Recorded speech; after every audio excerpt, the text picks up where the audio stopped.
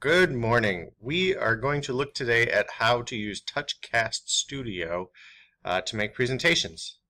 So when we've downloaded the Touchcast app, you'll find it on your screen on your iPad. Let's start this up.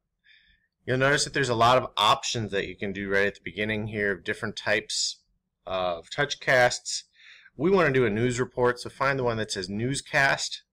We're going to do this on types of robots. So press Newscast and then give it a title. So you could do the latest on, or I can backspace and change this whole title.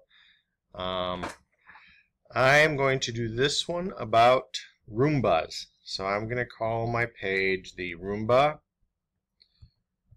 Revolution. Okay. And my search term here, I'm just going to type something in about robots. All right. When you're done, press the Done button at the very top of your screen, and then you'll notice that it loads on your iPad. Alright, this may take just a second. Down here, the bottom docking area shows you all the things that are lined up in your screen. So if I tap on the button that says Robots, it's going to bring a box on the screen which is a Twitter feed talking about robots. And I don't really want to allow that, so I'm just going to get rid of that. If I don't want this, I'm going to tap and hold that little icon and drag it to the trash at the bottom so I can get rid of it. Okay. If I don't like this little news feed that's on the bottom, I can tap the Google button, tap it again, and it'll go away. If I want to get rid of it completely, I hold the Google button down and drag it to the trash. Okay. So if I want this to be about Roombas, how do I get some pictures about Roombas? I'm going to press the button right here that says Add a VAP. The V stands for video, so it's a video app.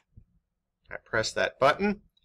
If you've already saved pictures, go to the top and the icon that says Photo. If you want to add a YouTube video about a Roomba, you might go down here to YouTube and find it. The easiest thing I've used is this one over here called Flickr. It is a social photo media sharing sort of thing. So people that have pictures can share them with the world. I'm going to go in here and do a search and say, does anybody have pictures of Roombas? Roomba. Search. Oh, there's a lot. So let's take this first one right up here. So we get a picture of, of the store. We'll notice that all the pictures we select show up at the bottom. Maybe here's one in action. Yeah, we'll use that one.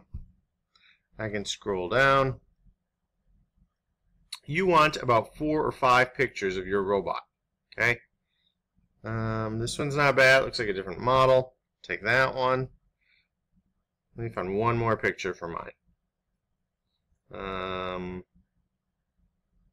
This one's kind of cool right here. It shows the path that it took. So now I have 1, 2, 3, 4 pictures. I'm ready to use them, so I press the button that says Use. Okay. So now whenever those buttons down here are pressed on my iPad, it shows up on my screen. If I don't like the placement, I can drag it, put it where I want it. I can make it a little bit bigger. You'll notice that there's buttons down here that help me figure out how I want to do it. So maybe it's when I press this button I want it to be full screen, so I'd press this button over here. And now whenever I tap this picture, it's going to come in full screen.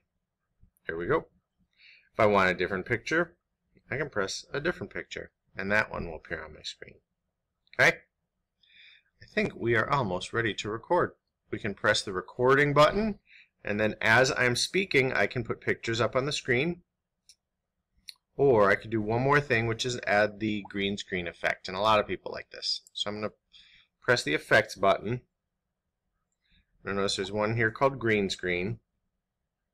Okay, and it doesn't seem to do anything, but if I have a green screen behind me, like way over there back in that corner, it's actually a green shower curtain. It's going to take whatever image I want in it. Okay, and this lets me adjust what I want as a background picture. So I'm going to press that button. There's my thumb. And I'm going to see if I can find a different picture to put in the background. I wanted Roombas, so I'm going to find my Flickr app again, which is right here. I'm going to do a search for beach, so I can be on a beach using my Roomba, vacuuming up all all the sand on the beach. Okay, I like that first one, so I click it. We'll notice now that green area is going to be that beach that I put in. Pretty cool. So I can hit record. Right at the bottom, it's this button here. You can wrap this up. Gives me a breakdown 1, 2, 1. And I can start talking about Roombas. So if you go to the store, you might see a display that has a whole bunch of Roombas on it. Roombas work great on carpeting or on hardwood floors, and they are randomly programmed to make a path all around your room so that they clean everything up.